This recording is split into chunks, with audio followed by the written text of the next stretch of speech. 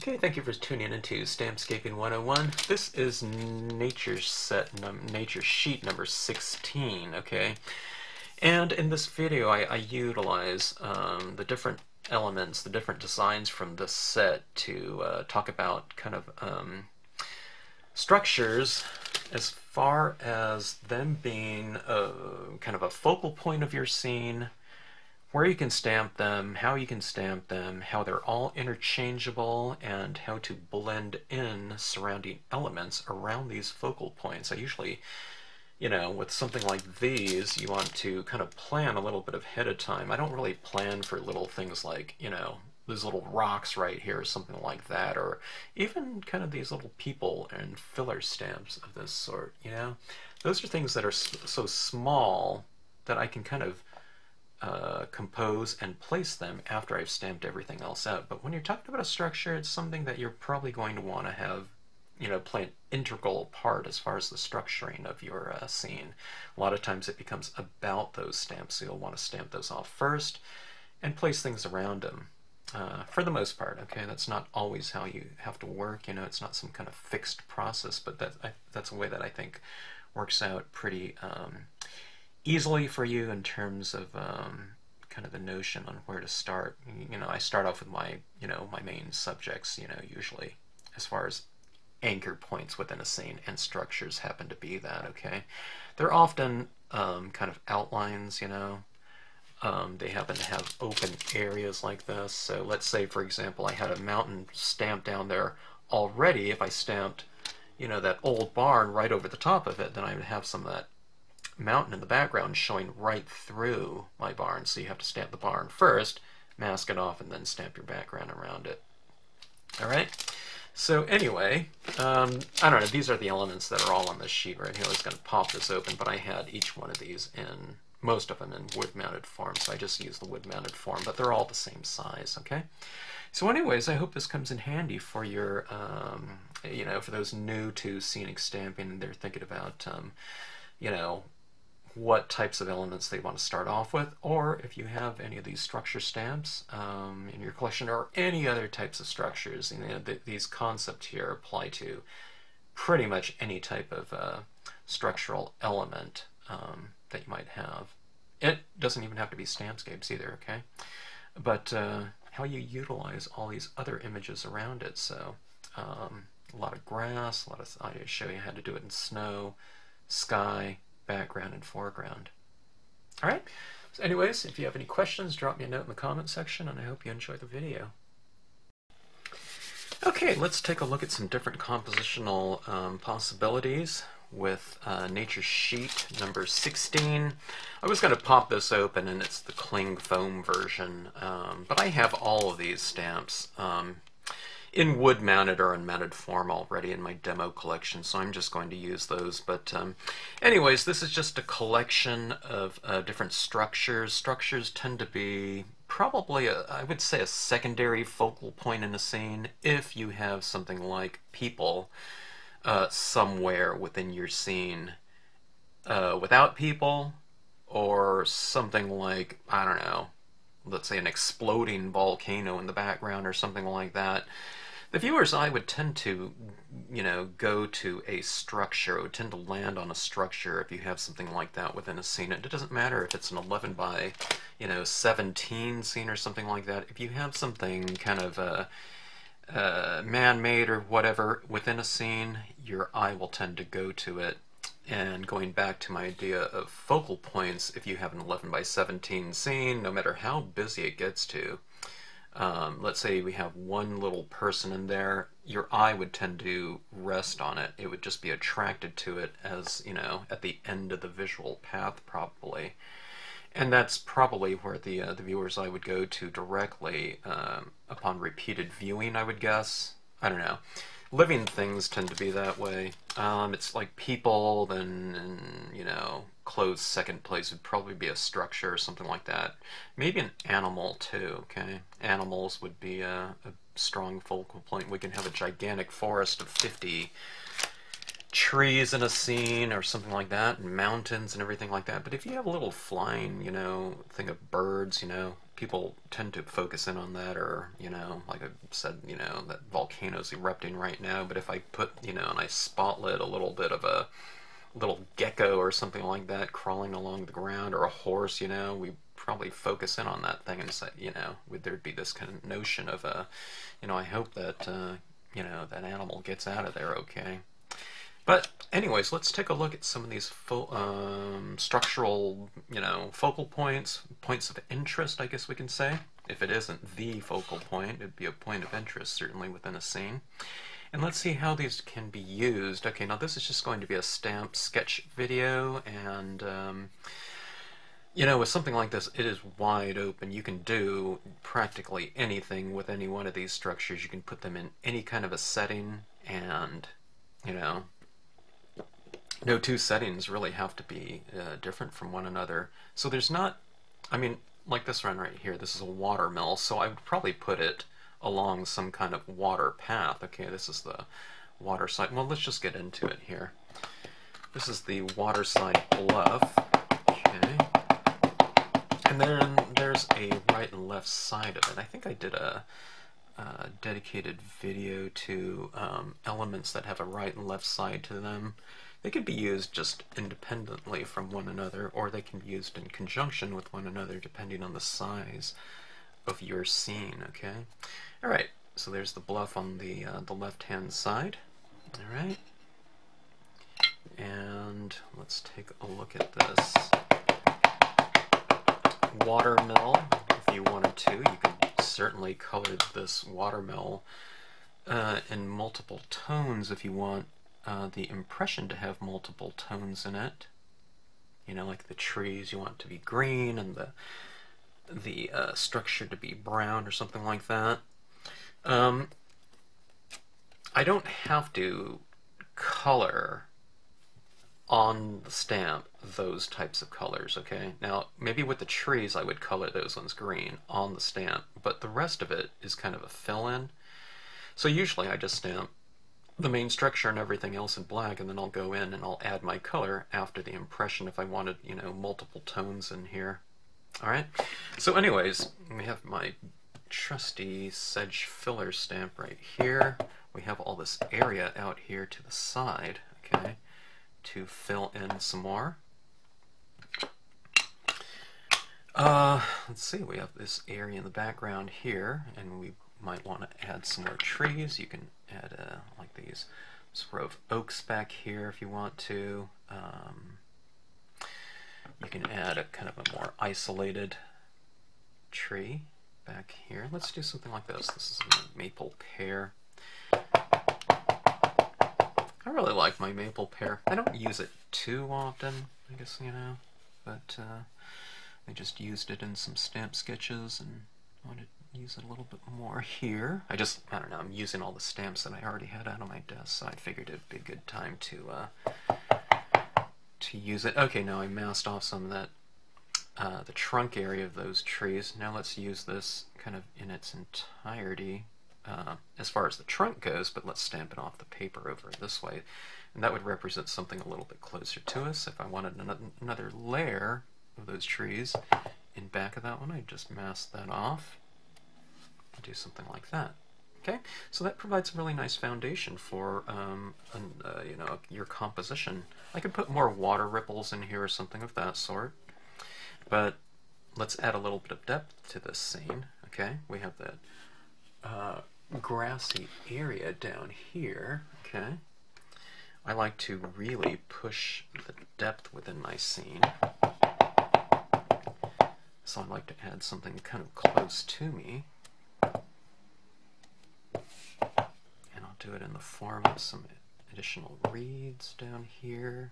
I'll stamp them in kind of multiple angles and overlap a little bit. Okay. And I usually leave a little bit of an opening for the viewer to enter the scene, okay? Alright, now that's the land area. I mean, if you wanted to kind of establish some sort of thing in the sky. It could just be colors up here. You can streak on some colors or whatnot. You can make it a day or nighttime scene. There could be a sun up there. You could have a bolt of lightning if you wanted to, but Oh, let's just take my cloud key. Okay, I don't remember if I cleaned the stamp off or not. It was in my to be cleaned pile, so I probably didn't wash it off.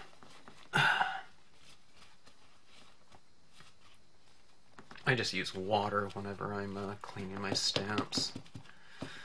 Nothing fancy. Okay, it looks like the last time I used the stamp it was with a similar color, so I didn't really need to wash it off, but I just didn't want to ink it up in blue, then stamp it out and it looks like black or something like that. Sometimes that's how I get my kind of best color schemes once in a while. You know, from unexpected residual color from the previous stamping. Okay, now this one right here, I'm going to try avoiding that rooftop a little bit, but if I have some of that blue in that roof, it's not really going to matter. Okay. All right, so we have something like that. If you want to get kind of, you know, create kind of a interesting little effect, what you can do is you can blot that off and go for a lighter kind of impression in the water like that and create this kind of reflective quality, and then you can add an additional tones down there and have that kind of cloud cumulus stamp as a sub layer and kind of more subtle texture, you know, reflecting that sky up there. So anyway, see, I got some of that blue in that rooftop, but I'd be coloring that brown over the top of that, and that blue is kind of light anyways, so it won't, you know, read as a cloud in the rooftop in the end result anyway. So you could mask it, but not really any need to. And I'm sure there's some blue in these treetops here, but once you color them with a little bit of green or whatever color you're going to be coloring them in, it'll all just kind of blend out anyways, so you really don't need to mask that. But there's your foundation, and there's your focal point right there. I know I don't have anything colored in right now, but even if I colored all these different tones, you can see that, you know, this would really be the focal point of the scene. All right. Let's do that one again, I guess, while I have it out. And let's see here. Let's try. Oh, let's try to put it in a little bit of a different setting, I guess.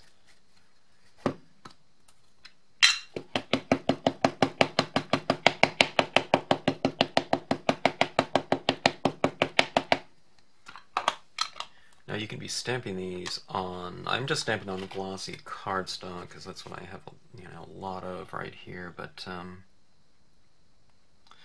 you can stamp it out on matte paper if you're going to do chalks or colored pencil. You're not going to want to do it on glossy cardstock because it's, you know, it doesn't have any tooth to it, and it might kind of resist something like colored pencil, you know, certainly.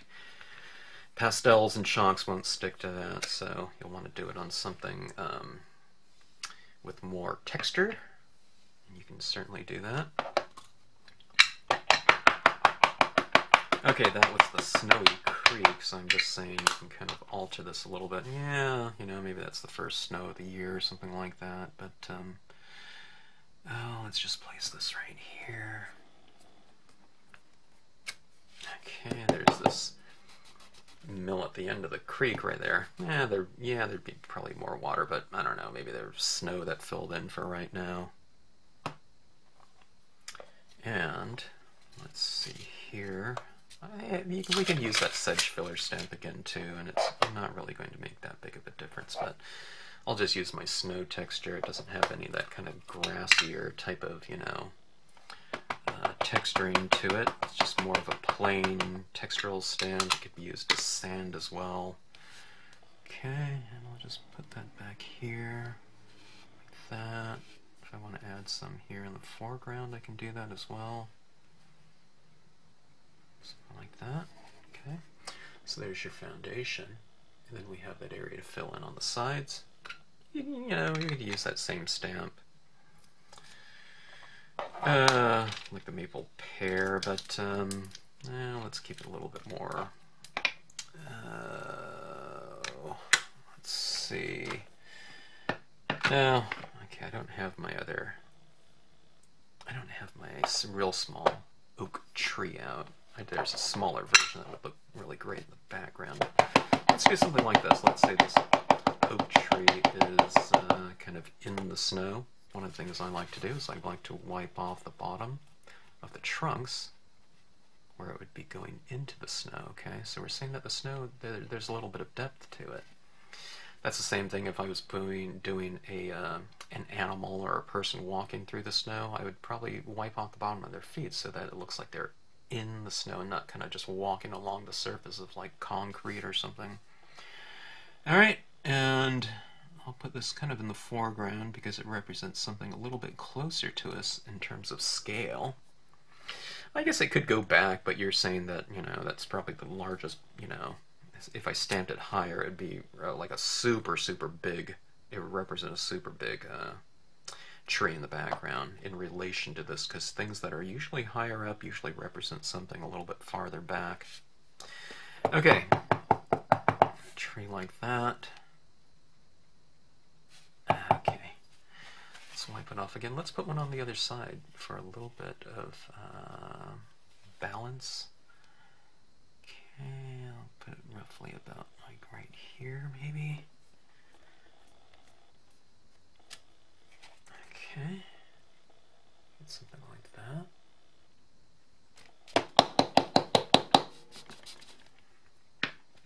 And I'm not going to do grass in here because, you know, we have all that snow-covered area. But how about kind of a larger branch here? Yeah, this one's a little bit foliated, but who cares? And we'll say that we have something really close to us and we're looking in on the scene, okay? And this is just oak branch. It used to be my favorite kind of foreground element, just because you can use certain portions of it. You can use it kind of lighter. Maybe I'll do that. I'll use the lighter area of it.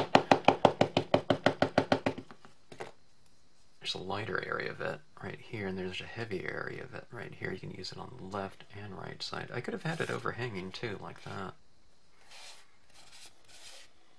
Still could, but yeah, I don't know if I'll do that.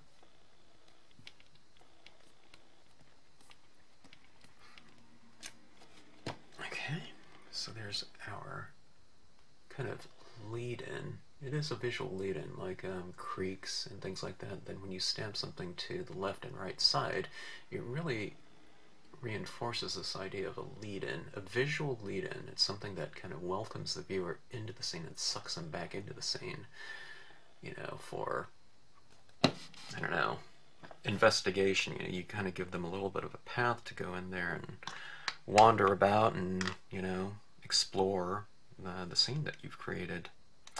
Okay, so we have that. I mean, I could stamp that cloud in the background if I wanted to. Let's say there's kind of a heavier kind of a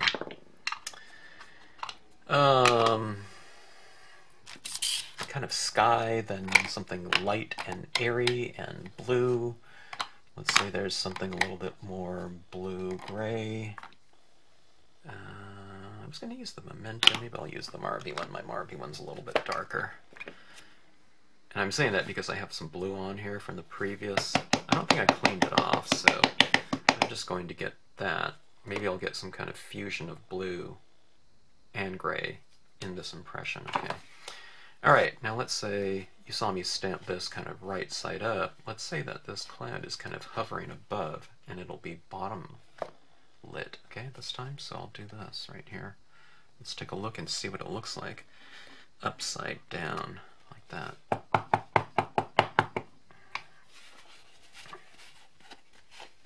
Now I'm wiping off the bottom portion of it where that darker area is. Okay. Sometimes if you wipe off the edges of your sky figures, and I have a video on that as well, it'll kind of create a nice transition into your open areas or lighter areas, okay? So there you have it. Alright, that's a nice foundation for whatever you want to do. There's a little bit of a different spirit to it than this. Maybe this is the same location, but this is kind of more winter time. This could be spring. It's kind of fun to work in. I know on this one I did vertical, and this one I did, you know, landscape, but if you do kind of a similar composition like this, and then maybe with the elements of this one, you know, again here, do all of them that way. It's kind of fun to do something, you know, in terms of the seasons. You can do 3 really identical compositions, use different colors, and kind of arrange them in a triptych. Okay, it's like, you know, a series of 3 pieces, but they can represent different seasons, different times of day, whatever, different weather. All right. Okay, so that's some examples of the Watermill. Okay. Let's take a look at... Now, all of the foundations that I'm doing, the Snowy Creek, the Waterside Bluff, you know, any one of these can be interchanged with any structure here, okay? So you can just get kind of foundational ideas for these different structures, and like I said, they're all completely interchangeable. Okay, let's see. Let's go on. Okay, this one we already done. The Watermill. I'll move that out of my way. Let's do something with the old mill, okay? Looks like a cabinet, but it's kind of more of a mill. Kind of set amongst the pine trees. Alright, so this is a 1/4 page scene. This one's a smaller one now. Well, it's the same size as that. It's more of like a 2 by 3 inch type of stamp if it were to be mounted on wood. Alright, here's the thing. You can see it right here. If you're new to scenic stamping, of course, let's say we have a quote stamp and we want to stamp it in the sky, then of course you're going to leave more room for it, okay? But if no quote stamp or something like that, or if you don't want too much sky, then we stamp it higher and we have more water down here. You stamp it midway and have an equal amount of sky and water. Or we can stamp it down here and you can have a lot of sky. Let's say I wanted to stamp a mountain behind here.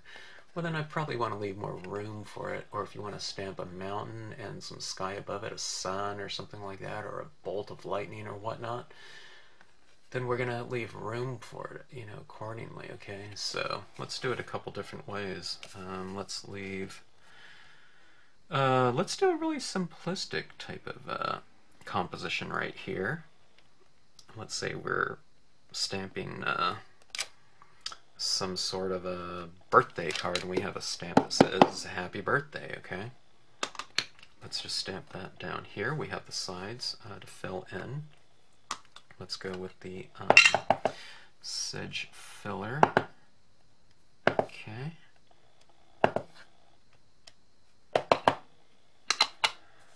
Oh, let's see. Do I have my small... I have some smaller pine trees, but let's just go with this one. This is the pine row.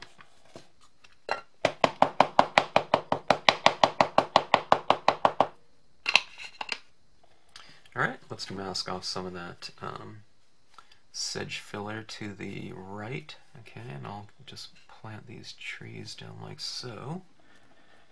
And I'm planting them kind of into that grass like that. Alright, and let's do some on the left side of the page. Okay. I'll mask off that cabin a little bit. I'll have some of these pine trees like that. Okay, see that right there? And I could put some of these pine trees in the foreground if I want to as well. Why not do that? Let's keep this one really simple.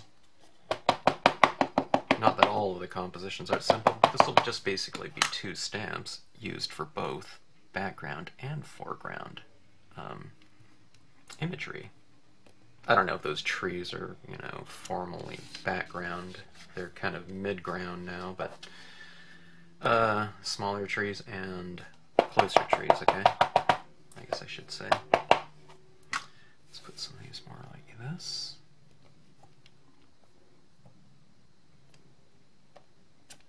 Okay. Visual lead-in too. That little entryway into that area. Something. Let's do something right here. I'll show you what to do. What you can do with imagery as well, just using value to create a little bit of depth. Let's take these trees right here. Let's stamp them out once, okay? And I stamped it out pretty firmly. But let's take this paper towel and I'll wipe off the bottom pretty good. Okay, I'm wiping off quite a bit of the ink, if not all of it. And then as I move up, I'm taking off a little bit less ink, so I'm using less pressure, okay? So taking a good amount off the bottom, moving up and taking a little bit less, so I'm transitioning it. It's already kind of medium because I've already stamped it once. Most of the ink, or all of the ink off, most of the ink off, and then I'll just leave it as is up top there. And let's go for something like this. And then suddenly you get background trees, okay? And you see where it transitions off into a lighter impression, and that's so it doesn't impede the look or the definition of the foreground trees. Not impede, but obscure, sorry.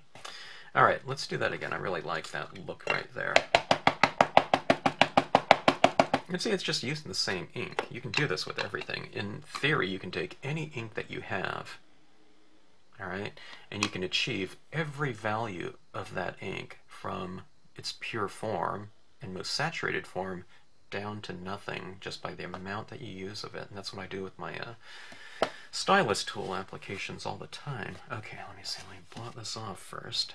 Okay. Wiping it off really good at the base. And as I move up, I'm taking off a little bit less, taking a good amount off the bottom portion though. Okay, stamping it out.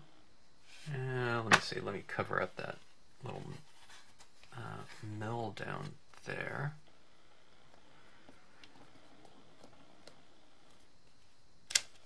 Okay, so suddenly we have a much more heavily forested scene using the same stamp. Same stamp used back there as here as here. Okay, that's just working it around that mill. And then you have room up here, you know, happy birthday or something like that, or wish you were here, you know.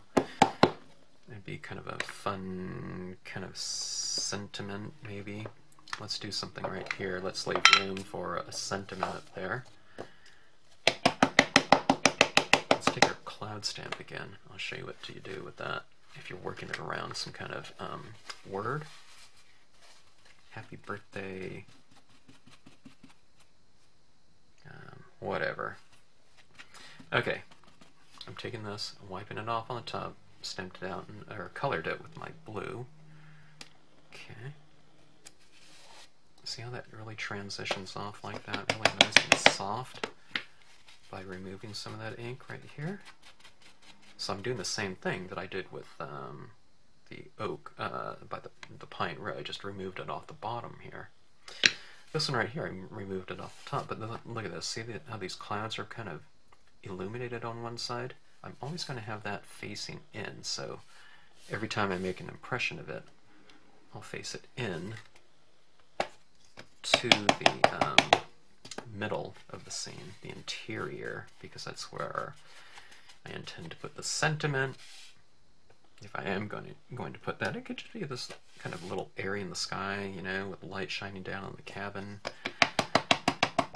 Be like a really, alright, it's a mill, but I don't know.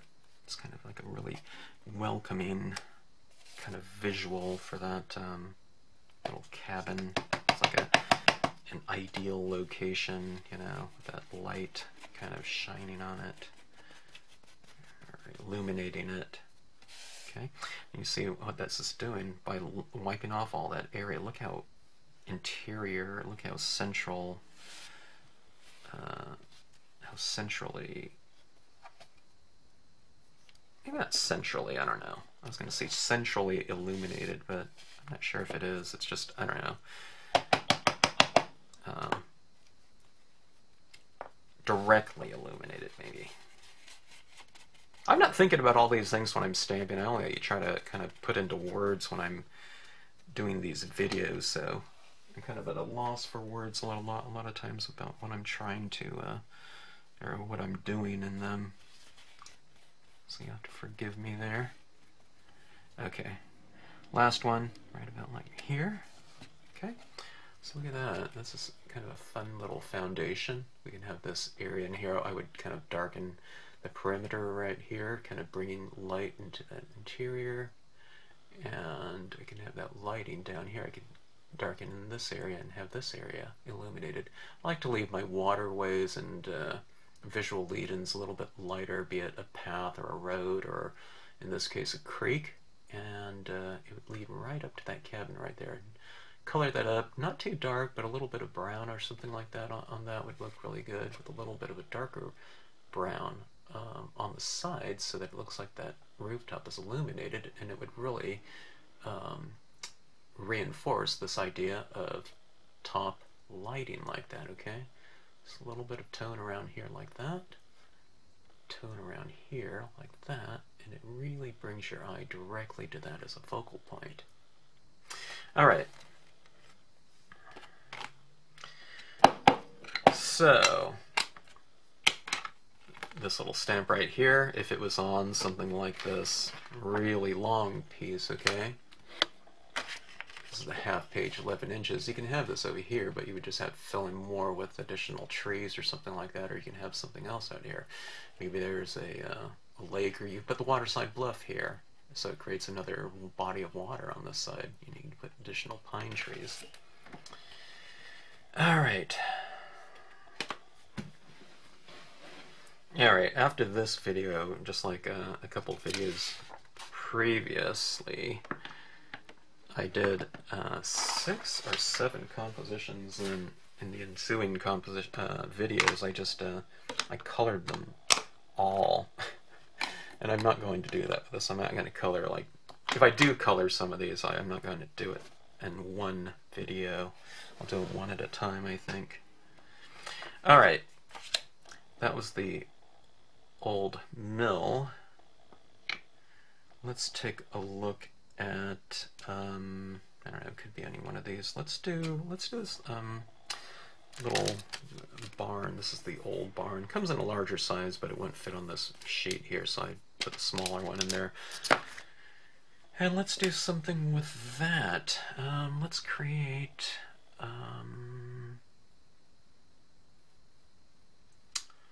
some sort of foundation for that. I'm thinking of what I haven't done yet. Let's do this. Let's create a little bit of a pond, okay? Which way do we want to do this? Do we want to do it vertical or horizontal? Let's do it 2 different ways, okay? This is the pond stamp. If you don't color the water area a certain watery color, it can certainly just be dirt, you know, in there. So it's not, you're not stuck with anything.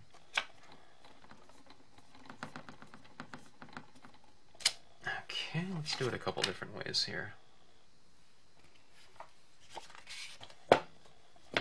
We'll go portrait and landscape, and see what the benefits of having kind of, you know, one or the other would be. I mean, there doesn't have to be one benefit over another or something like that. Just the possibilities tend to open up if you have something that's taller, you know, like skies or something of that sort. Okay, where's my sedge filler stamp?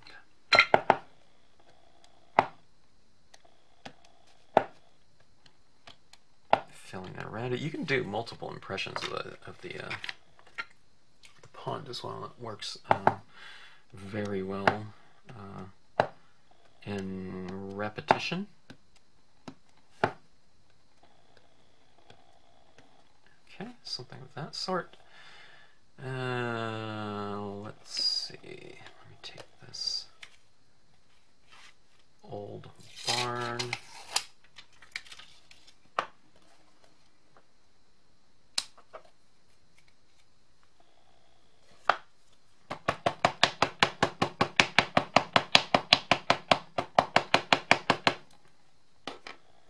You know, what I might do is I might kind of wipe off the bottom a little bit. so it creates kind of a softer transition into this. And I mean, this one's going to represent something, the barn will represent something that's farther off, you know, than this pond right here. You know, we're going to walk, you know, you wouldn't have a pond right at the foot of that, but there it is in the background. Okay, now we have this area to the side of that, right? Let's take the sedge filler and we'll put, it is now sitting within that space. Okay, no need to mask it off either.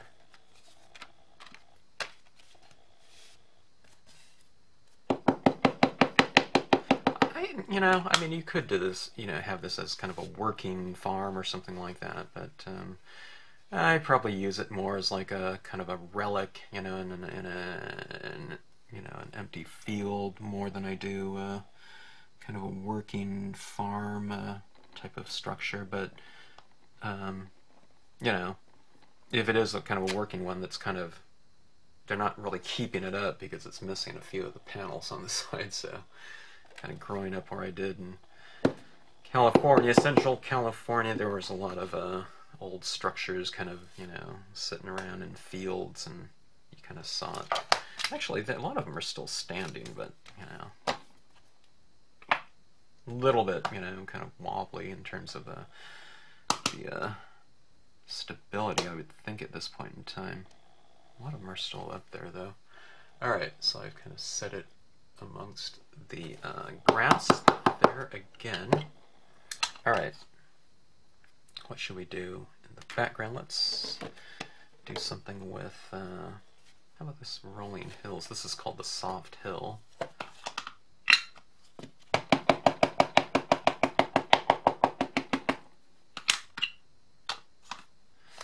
Tell you what, now is the time that I will do some masking, but it'll be very minimal. Okay, I'll just kind of rip paper towel roughly in the configuration of this rooftop here. Again, why don't we wipe this off a little bit? Remember, like we did with the pine row. Maybe this will make a transition into this a little bit more graceful. But it's supposed to be it's supposed to transition into that without doing any wiping off. So if you wipe it off, it'll be even more I don't know, graceful a transition potentially. But again, you don't really need to. All right, so we have that background hill. Why don't we do something here? Let's create a little bit of a separation between the background and the foreground. Okay, well, how do you do that? Let's take a tree stamp. All right, where's my black ink?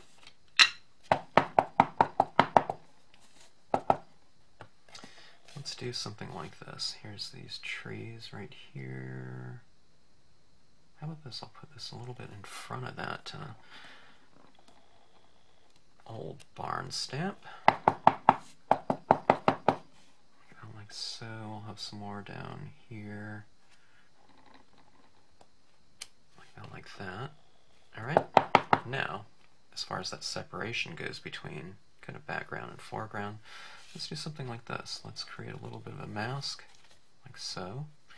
And I'll use smaller portions, or just the top portions of these trees like that. Moving off into the distance. Mask off that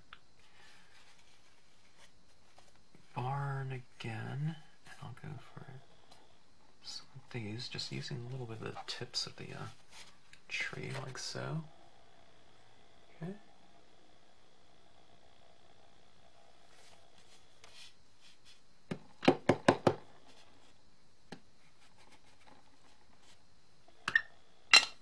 Going through my head right now, I'm trying to decide if I want to use something like some taller pines in the foreground. Maybe not. I can use this one again. Let's push the space a little bit more. Let's use those reeds again. I could have used really anything, okay? There's a lot of possibilities. A few reeds to the left and right. What do we have? visual lead in, okay? And it's also framing by putting something like that in there, so we create a little bit of an opening. And where does our eye go to? Right to that structure right there. And again, you can put something up there in the sky if you want to. All right.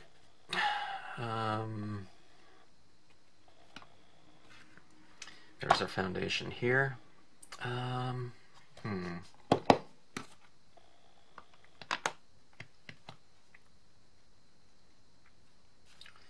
Let's do something like this. Let's put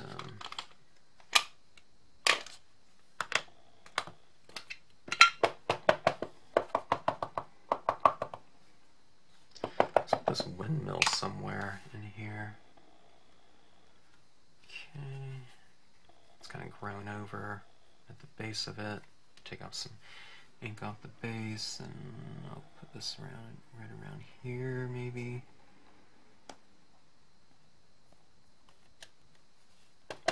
Something like that.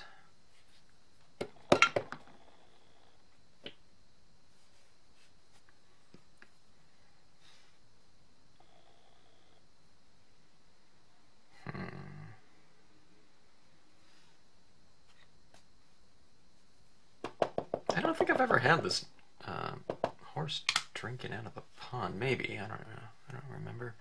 Wiping off a little bit of the feet, so it's kind of standing in the grass a little bit. Where would this horse go? Would it go here? If I stamp it up here, we're saying that that horse is as tall as that, because it'd be on the same kind of horizontal plane, right? So if I move it down, how big is it in relation to this? If it's above this, then we're saying that that horse is, you know, this is a really tiny windmill if I do that. So if I put it down here, it means that it's closer to us, right? So let's try that. So we'll put it roughly about like so.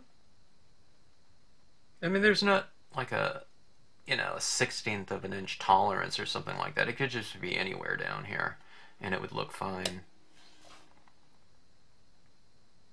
But that's where it went. Yeah. He's drinking out of the thing. It's a horse that, you know, was once domestic and has since gone wild through generations of whatnot. They have left it there. Alright, let's not create such a deep amount of space right here. Let's go with the smaller reeds right here in the foreground just to create a little bit of a framing effect with a foreground element. It's a little bit darker, which kind of creates this kind of vignette type of feel. And if some of those reeds do go up into that horse, it doesn't mean it's sparing the horse, you know, because it's much lower, so it means it's much closer to us, okay? So we have something like that. And again, I've left room up here for some additional imagery that can be used up there. I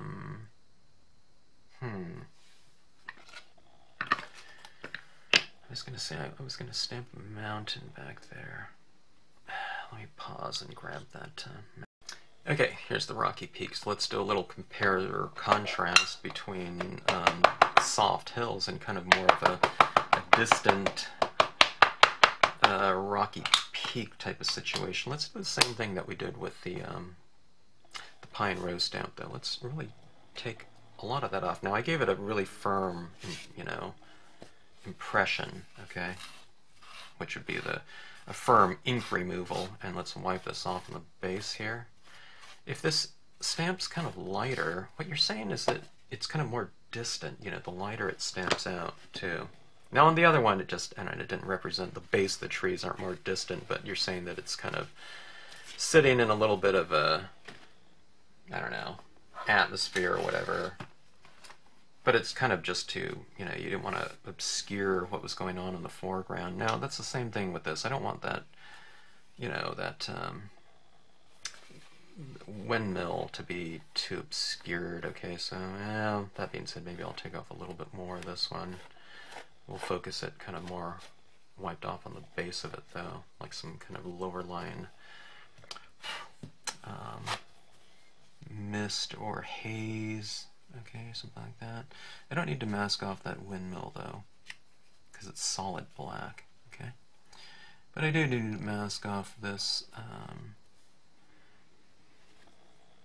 barn, though. Okay, let's go like this. It might look kind of interesting too, because there's something that's kind of pointy about the old barn, and there's certainly some kind of peaks of the of this mountain back here, so it kind of reiterates that same type of shape going back here. We need something back here, though, don't we? Let's do that again. Let's take this one off really good, okay? Give it a really strong impression, because maybe this one will represent something even farther back. Okay. Alright. I wiped it off the base of it like that. And I'll mask that off like so.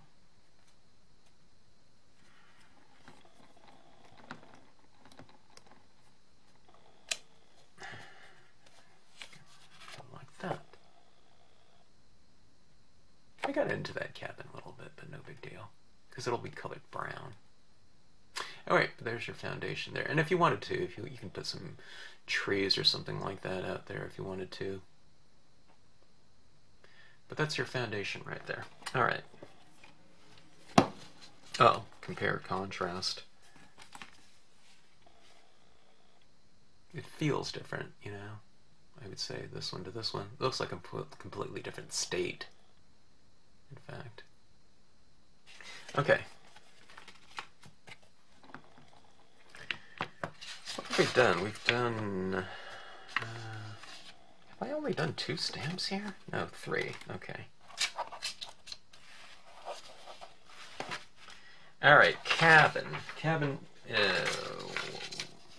maybe cabin in the woods. Who knows?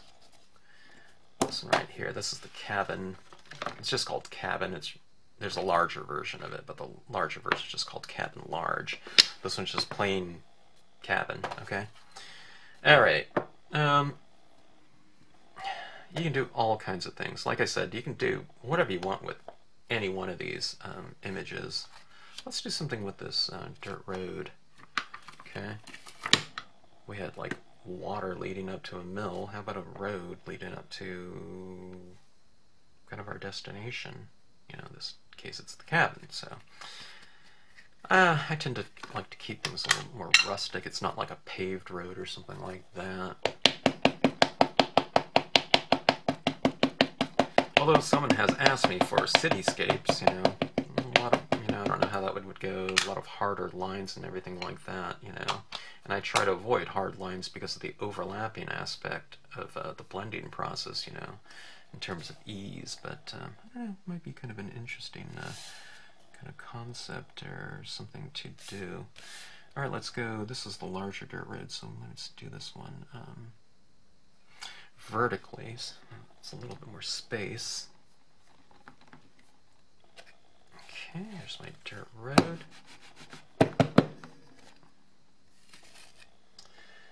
And where would that cabin look good? Right here? Maybe you see that road kind of goes right past the cabin, right? So maybe, maybe there's other houses up the road, right? Or I could put it, just going directly to that, cabin door or something like that. But let's say that this cabin is kind of one of the locations along that old road, where people would have built and settled back when, having access to, some kind of infrastructure, even if it is just kind of the, basic road, okay? So we have that. Alright, I just need to keep my sedge filler stamp right next to me because I'm going to be using it a lot. And filling in with the sedge filler stamp.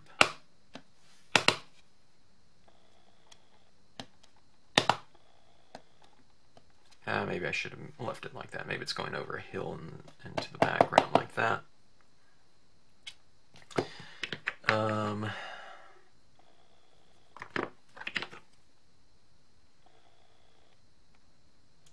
Let's put some more trees. These trees are very similar to the trees on the design. This is the oak row stamp.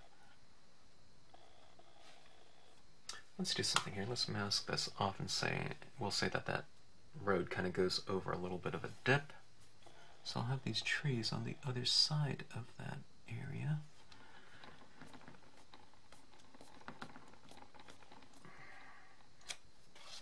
Okay, see that? That road goes right through that space in the trees. I could have other trees here in the foreground if I want to as well. Do I want to though? Yeah.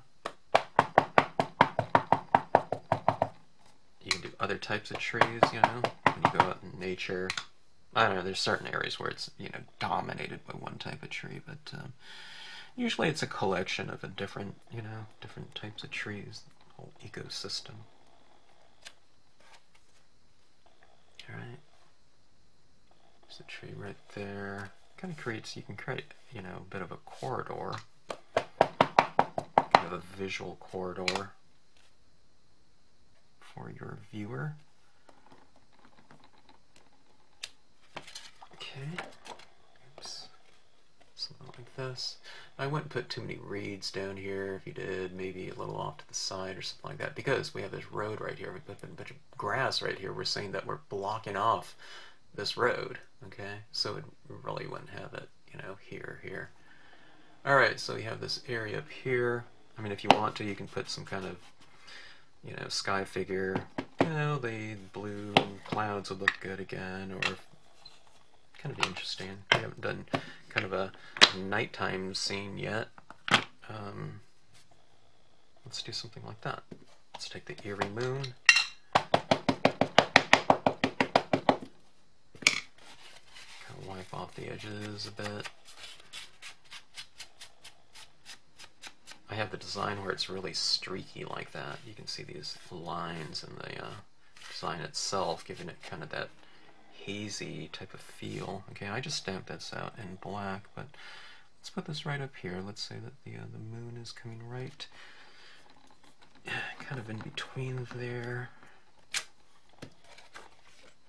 Let's say something like that. There's a nice foundation for your cabin stamp. Okay.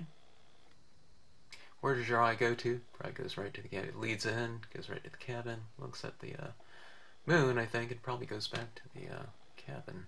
It's kind of a final visual resting point, visual destination, you might say. Now, if I put someone on the road, oh, let's see here. Okay, that being said, talking about kind of some visual, I guess, destinations, anchors, whatever you want to call it. Let's take this little figure. It's called the Old Man and Dog. Okay. Can really go anywhere on this, but let's say that's their home.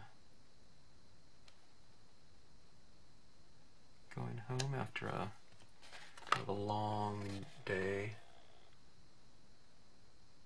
And now where does the eye go to? It probably lands right there. It might go up there and sit there for a while, and it probably goes up here and comes right back here. But we kind of create that visual dialogue of kind of travelers and probably their resting spot for the night. Okay? I don't know. Father's Day's coming up. I don't know of anyone that grew up in a little cabin like that, but maybe that would be a weekend cabin for someone that likes to go hunting or fishing or something like that, you know, whatnot.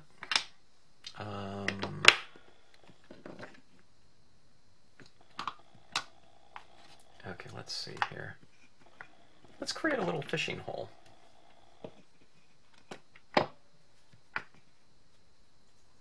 We can do something with that cabin right there. Like I said, these are all interchangeable. You saw how the barn was used. This really isn't going to be really any different. Let's do it a little bit of a different foreground, though, okay?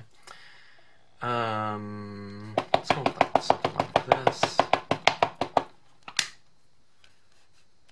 Okay, let's have that cabin a little bit less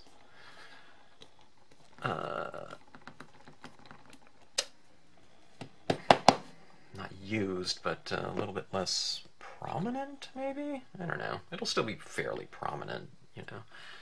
But we'll just use less of it. Okay, I'll do this on a horizontal landscape format, okay? In terms of my configuration of it, you know, horizontal, vertical. Okay, let's go with something like that. Let's put this farther off in the setting, okay? Let's go with something like that. It's not going to be a very large font. It's still pretty small. I could have done more of it though. It's more like a vernal pool or something like that, but let's do something like that, okay? Let's create a little bit of a foreground using something like this. This is the boulders with lichen, okay? And let's put this right up here in the foreground.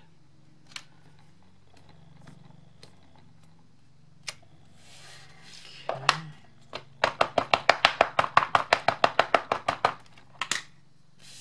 Let's go for another one right here.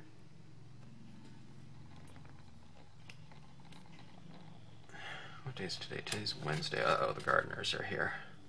It's going to get loud. I might have to pause this and finish it off, but anyways, I've kind of created these rocks down here. See that?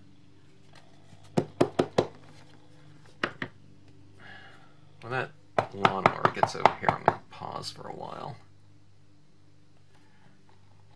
Okay, let's go for some trees.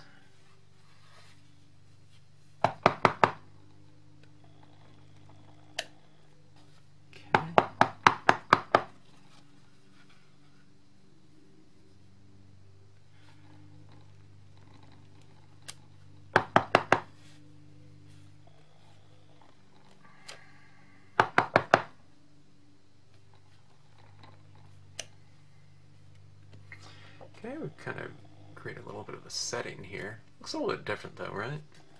Than the other one with the pond used.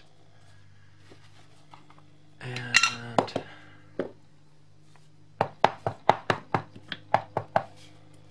have a little bit of foreground here using these reeds, okay?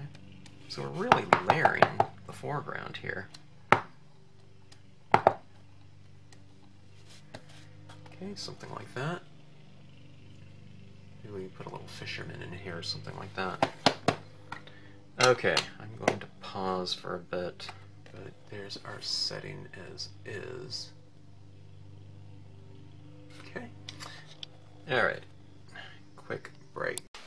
Okay, I am back, and it's been about at least 7 hours. I hate getting interrupted when I'm when I'm stamping. Mother's Day just passed by this last weekend, and someone on the Stamp Junkies Facebook group said, I don't know, there was some kind of quote there or something like that. It said something akin to their Mother's Day wish was to be kind of left alone in their craft room. I don't know, that kind of reminded me of that. And I've heard that before, you know. It's like for one of our friends, their Mother's Day, or I don't know, Mother's Day, but birthday present was just kind of, you know, to leave her alone, take the kids for the day, if not weekend. You know, where she can just get, you know, some, you know, kind of a alone time, recharging time. All right, let's see, let's put some more trees in here. I have to kind of remember where I was on this. Alright, kind of foliating this area in here. Kind of setting up a general kind of a environment for, I was thinking, this little fisherman right here. I thought that'd be kind of an interesting thing to do. Maybe. Maybe for something like Father's Day. Okay. Little side type of note right here. You see these little fishermen with these fishing poles, you know. And you have to be careful about small types of stamps, okay? I find it's not necessarily the center, but it's the center of the kind of the, I don't know what it is, the area maybe? The center weight area of a stamp. Okay, the center would be like around the head, but if I stamp down, okay, now, I mean, this isn't like a precarious type of thing. I can hold it anywhere I want. I can hold it up top here, just as long as I give it the right amount of pressure. Well, the one I didn't.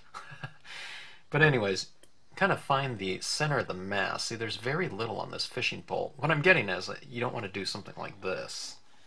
All right, where that suddenly that fishing bowl becomes, I don't know, some kind of like gigantic, who knows what, you know. So you want to find the center mass and give it, you know, even pressure, okay, like these two right here, and not put too much pressure on things like that are sticking up like that, you know, isolated, that, you know, because that would distribute the pressure too strongly in that area. So that being said, why don't you just do a test print before you do it, and, you know, get some muscle memory going and figure it out, you know, where to press, and you'll be just fine. Okay, I'm wiping off the feet here because this little fisherman is going to be standing in that grass right there, and I don't want his feet to be kind of showing. And it's what he's going for. Bass or whatever. Hopefully not some kind of invasive species. I'm watching these videos on YouTube, like a Carpageddon or whatever they call it. Asian carp, all these kind of invasive species all over the place. Alright, so we have a little pond here. Created a nice foreground up here. Yeah, it's a different spirit, you know. This is very similar to this. I mean, this, we could put the cabin in here, but here's a little variation down here, you know, with these rocks and whatnot. It's a little bit more substantial in the foreground, but there's nothing wrong with this either, you know. Just with this grass sedge cluster there, so everything's interchangeable. That, you know, look at this. You can, that's the way that would look. You can see how things kind of blend together. I'm missing part of this tree here, but, you know. That being said, look at that, you know. See how everything just kind of blends together?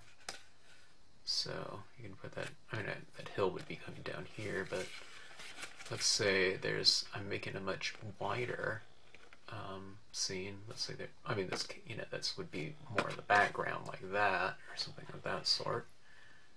But you can kind of get the gist of just how these stamps blend together, you know what I mean? It should be very, very easy to, you know, to blend your imagery together. Now this one's working with the, you know, but you can see I'm just talking about the more of the foreground here or something of that sort, you know.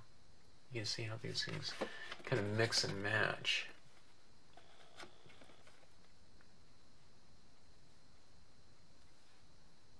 Alright. Okay, so little, I don't know, weekend cabin, retreat, whatnot. Okay, let me see. How many of these cabins have I done? 2. Okay, 2 cabins there. Both the landscape and portrait format. Okay.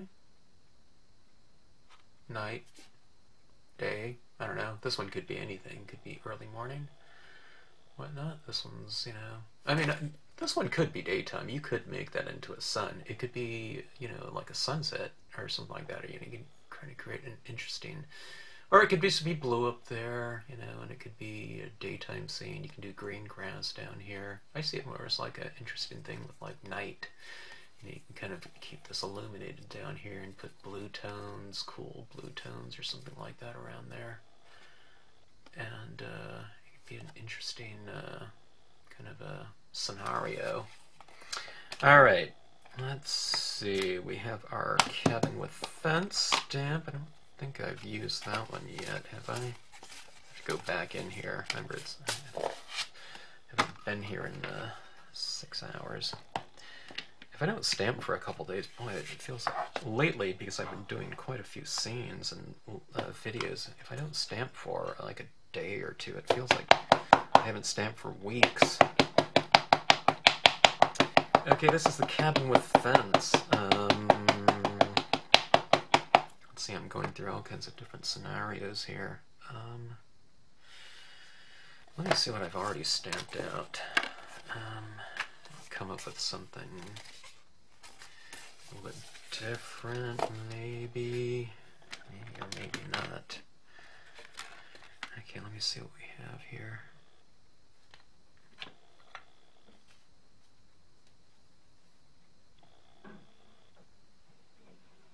Let's do a snow scene. Okay.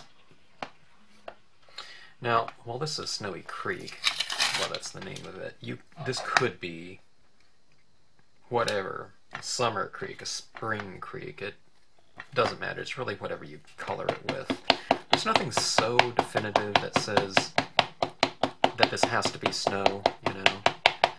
Just like that snow pattern, I mean, it could be sand, you know. If you color it kind of bluish, cool tones, it's snow. If you do it in brown, then it's sand or dirt. If you do it in green, then it's grass. So everything's kind of, that's the way it is, and that's the way it should be when it comes to kind of your generic components of scenic stamping. On one hand, it's kind of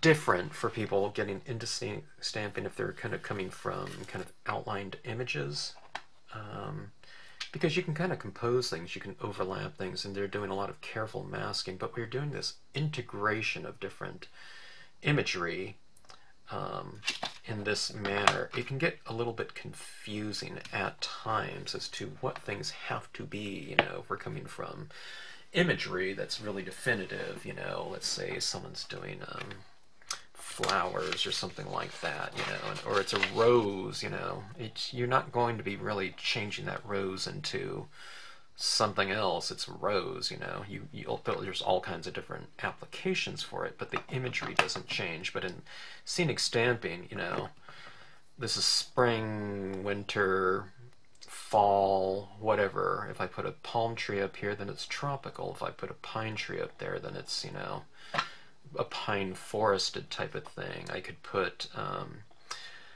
who knows, a gazebo up there, and this could be a backyard waterside bluff, you know, instead of something out in the wild, you know. So everything is really malleable that way in terms of what it represents. Okay, so let's see here. Let's take this cabin with fence here. I'll put it over here on the side. Let's put it a little bit higher up. I'll have some of those trees kind of kissing the top of the paper. Oh, I should have stamped it a little bit darker. Alright, missing some of those trees in the background, but let's just say, okay, those trees are kind of farther off, and they're off in the distance, you know, they're not as defined. Okay, where did my... Oh, let's do something with this. Let's go in and reiterate some of those trees. Alright, that was a bit of an accident there. I didn't stamp that out. I didn't press it hard. Okay, let me blot some of this pine row off here. Let me wipe it off. Remember, like that other one? Wiping it off kind of on the bottom quite a bit. As I move off, I'm taking off less. And let's go in here and let's create some background trees, okay? Like something like that. So they're lighter, kind of moves up. It's like it's in a veil of mist back there, and we can say, well, so is that. Okay, so here we are with our kind of format, winter format. I could put some additional texture down, you know, with this snow texture stamp. Let's try that. If you don't know what this is, by the way, this is tack and peel, and it's this material that has been permanently affixed to this, so that acrylic block, so that When you use an unmounted stamp, you don't have to mount it to a cling foam, and you certainly could, you know, and use just your basic acrylic block, but if you want to just use the rubber, it sticks to it in a temporary mounting method.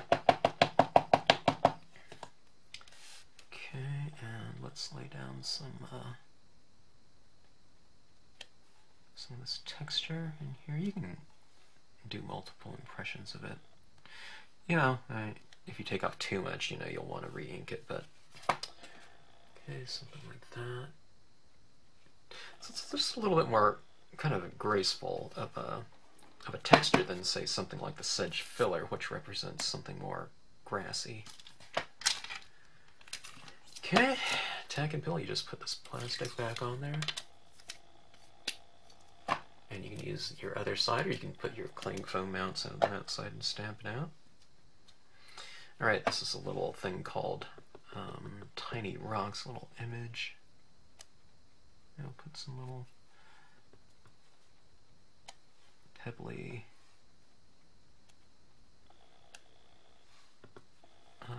textures in our snow.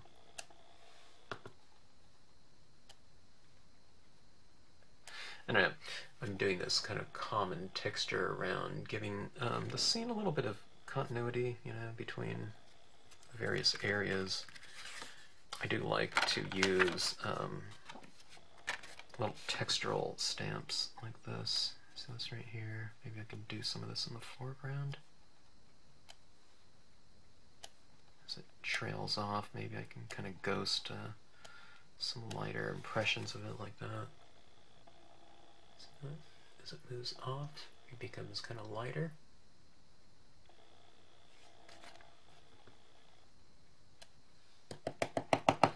Alright, Tiny Rocks, it's a fun stamp. Okay, I'm just going to leave that there. Maybe I'll use it more later. Okay. Let's see. What else do I want in here? Do I want a foreground fence? There's a fence back there. Let's go ahead and try this. There's a little bit of grassy texture on there, but that'll be fine.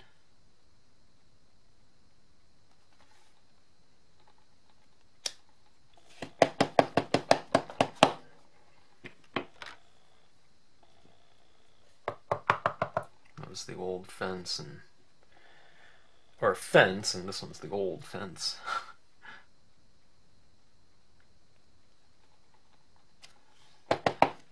Like that. Yeah, it just kind of provides an interesting foreground. Again, it's kind of the visual entryway, you know, the lead in.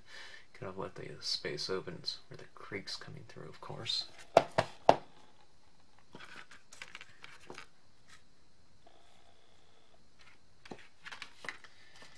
Let me see here. This is a perfect spot for a little animal, wouldn't it?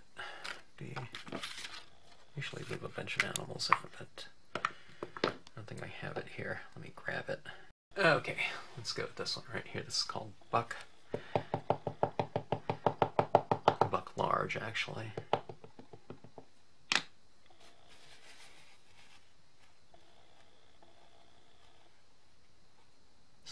That's not a buck, it's a bull elk. And I am not an expert, but that's what I named it. I might have misnamed it. Okay. I kind of wiped off the bottom of the feet again, so it's standing in, you know, some depth within the snow. Okay. See that? And again, I don't know, for me, I like to have my animals kind of, if they're pointing a certain direction, if they're pointing, I like to have them pointing into the scene. So if it was facing the other way, I'd have it on this side, you know, kind of facing in. See this, you know, this is on this side of the scene, kind of facing in like that. I think it's just, I don't know, like this animal right here, it's facing inward, so I put it on the left-hand side. Fisherman, you know, that cabin's facing this way, so I put it on that side. This is facing inward, you know, or to the right, so I put him on the left. This one, I should have put him over here.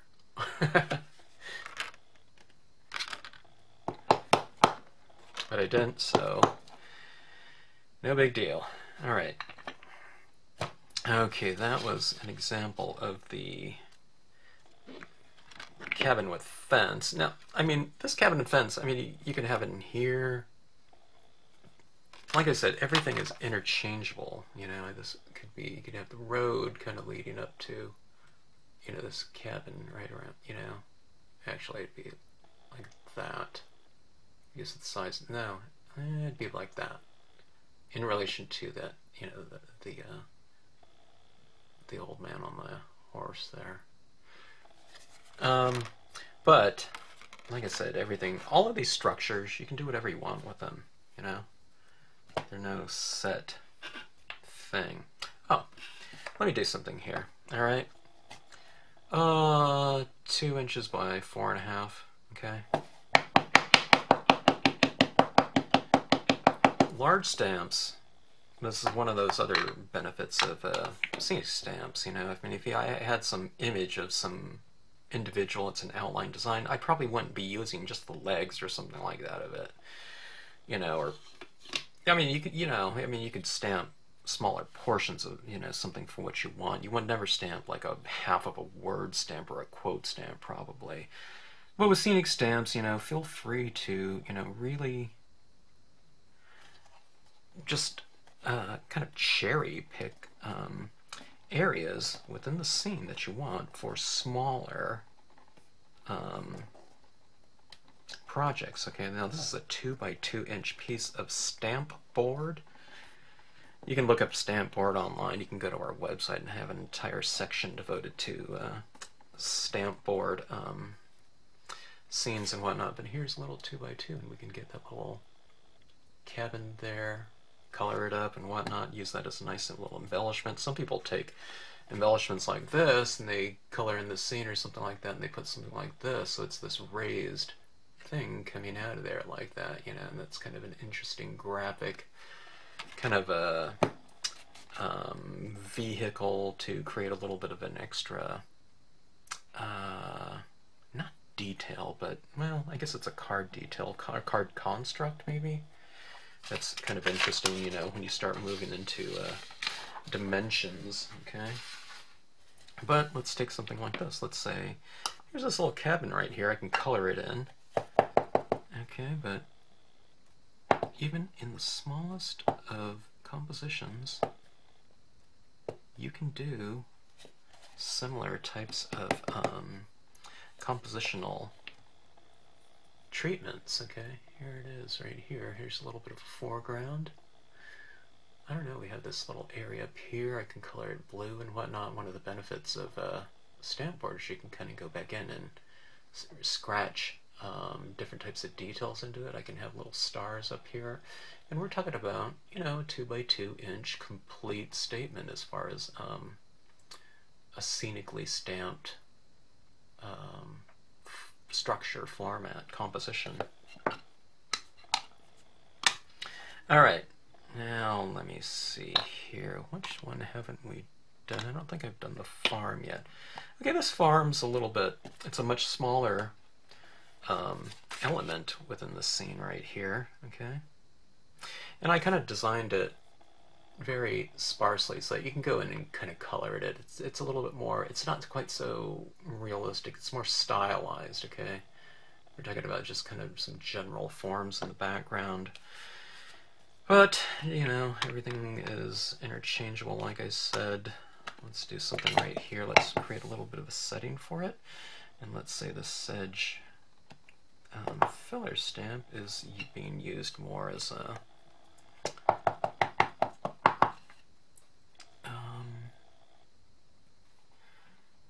kind of a distant texture, okay?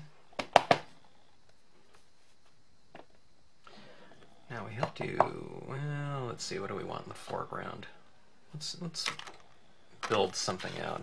Let's do something a little bit different. Okay, this is called the Sedge Cluster Small Stamp. Okay, let's say that there's the farm back there, and they have made their farm next to kind of a little creek, you know, because they want to have a, you know, pretty consistent water source. So 3 impressions like that going across the base like that, and we'll fill in with some of the sedge filler stamp.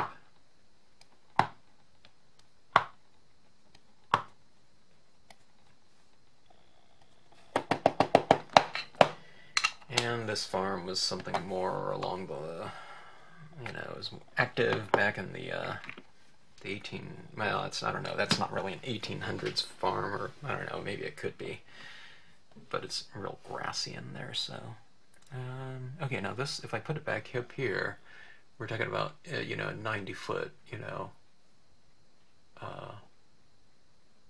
windmill. Okay, so if I bring it down here, it means it's closer to us, so that as far as the relationship goes between these two, it's more appropriate. Okay, things lower on the horizon line or lower on the composition represent things that are closer to us generally. Alright, let's wipe off some of the base of this so it's really sitting in some of this grass. Right about, I'll go here maybe? I don't know. Could go anywhere, almost. Within that range I'm talking about. There's no, like I said, there's not, it's not like a 16-inch tolerance or something like that, and oh my gosh, you know, you completely stamped it, you know, out of place, or out of, you know, out of the, whatever, the ratio. Okay, now, I did put on this stamp right here, I do have some pine trees in the back there, so maybe we can do some pine trees around in here. Perhaps. Let's do something like that.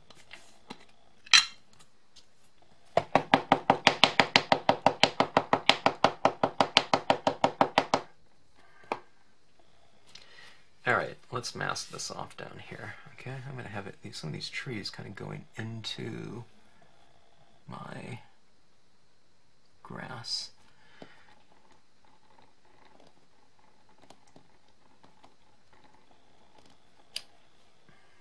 Okay. Let's do it again.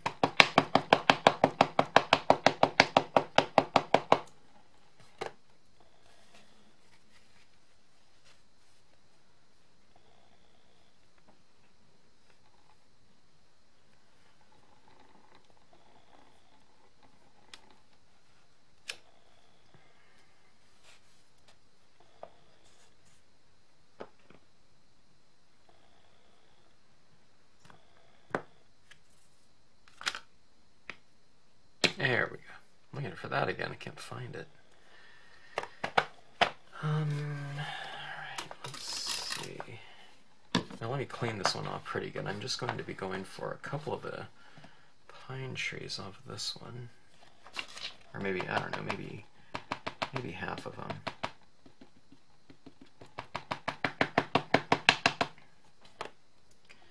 Okay, I've colored in that half right there.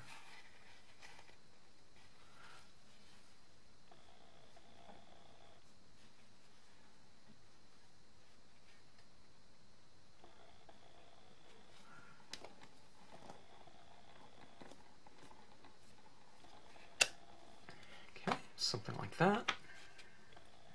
Creating a little bit of a foreground, kind of an opening that goes back into that area. Alright, let's do this again here. Kind of the wiping off like that, or stamping off and then wiping off the bottom here. Let's do something like this. Let's create some background trees. I'm going to stamp it really low so that the trees are smaller. Shorter, I guess. Not really smaller. See that? They're a little more distant, so they're lighter. Okay. Seems like we can use something back there in that background, though, doesn't it? Oh, let's break out from the black only color. Did I do some? No, I did some blue on this one right here. Let's just do that again here. We're looking at this setting here, and we're thinking, oh, that farm is in just a kind of a beautiful setting for those farmers there. Okay, I'm wiping off the top of this. I'll wipe up the bottom a little bit too. Maybe I'll mask off a little bit of those rooftops there, and I'll come down like this. Okay.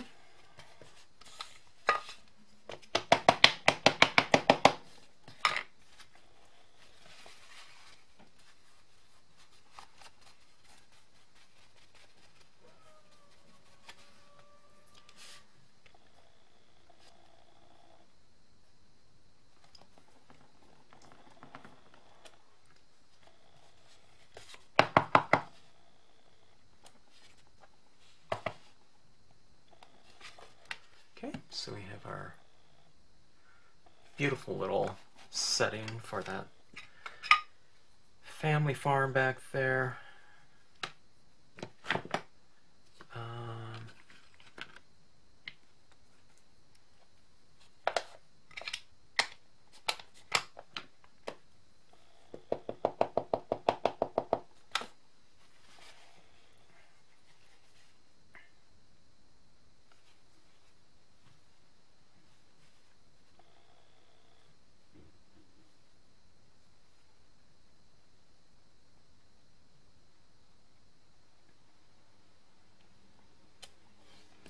This cow here is loving life.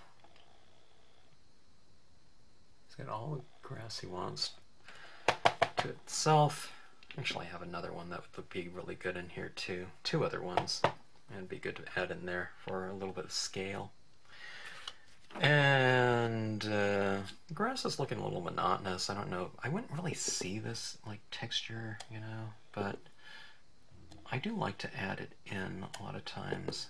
Tiny rocks. It just, I don't know, it just kind of breaks up the monotony of certain types of textures once in a while. And then it kind of stands out like this a little bit.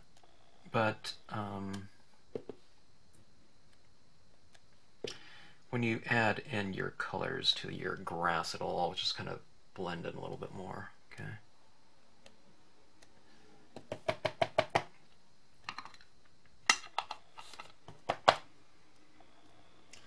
So we have a little idyllic setting right here for the farm.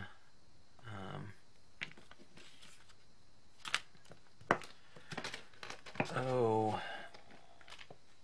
in that farm there's a nice migration of birds.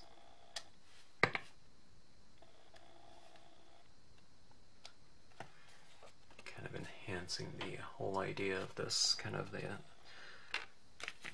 ideal kind of a setting here. Okay, so that's the farm there, but okay. I hope that this little stamp sketch video class, whatever, has shown you that no matter what type of image you're working with. Now this was a water scene, of course, and so is that Watermill, but you can pretty much, you know, use your imagery just about however you want it to be, and you can use it in all kinds of different settings. The same universal things kind of apply, you know. This is my winter scene, and this is, you know, more of a whatever scene with grass, okay? But, you know, if I stamp this, if I colored this whole thing blue, or light blues, really cool tones, this could look like winter to me. And if I stamp, you know, a bunch of grass around here, green grasses and whatever, you know, browns and whatnot in here, that would look like spring, and I could do little gel pen dots in here, and no problem. It's suddenly a springtime type of setting, you know, next to the cabin or whatnot. But just play around with things. It doesn't matter, you know, what type of size you're using. You can use the same types of imagery, but just extending things out, you know, farther to each side. Okay. Really low on the horizon. Perfect spot for a quote stamp, right? More of a fall setting, you know, something like that. Coming in, here's that creek again. The snowy creek.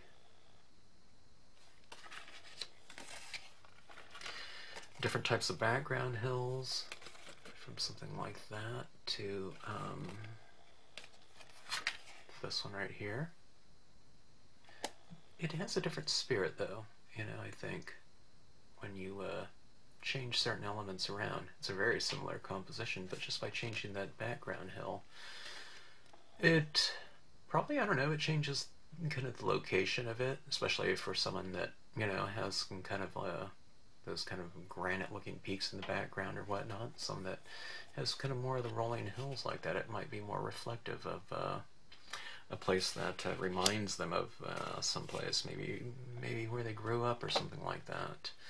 Water types of elements, little reflections down here. If there's a reflection of the cloud up here, then you'd probably have a reflection of that watermill down here in the water as well. But this is one of those types of times where you just say, you know, we're going to suspend kind of reality, you know, for the sake of the card and, you know, for the sake of the enjoyment of making the card and not be a slave to kind of, you know, too many technicalities or whatnot. So anyways, structures, you know, when we take a look across each one of these, I think that, you know, unless it involves like a little character in here in terms of a living creature, you know, including people, the structures, I think, are the focal points to each one of these things, you know. Something like this, my eye probably goes right to the, that structure right there. It goes kind of to the doorway, I think, you know. Eye kind of goes in here and it enters in. I think you're going to go through that doorway right there and into that structure. This one right here, I think we kind of focus, you know, around in here, probably as a visual destination, you know, or anchor point, focal point of the scene. Little thing back here, but I think we kind of go back there and then we kind of come back here to the cow, you know. There's this kind of dialogue going between these, certainly, because that has to relate to that one in the background. And this one right here, we have the visual lead-in coming up here, and where do we go? We go right here.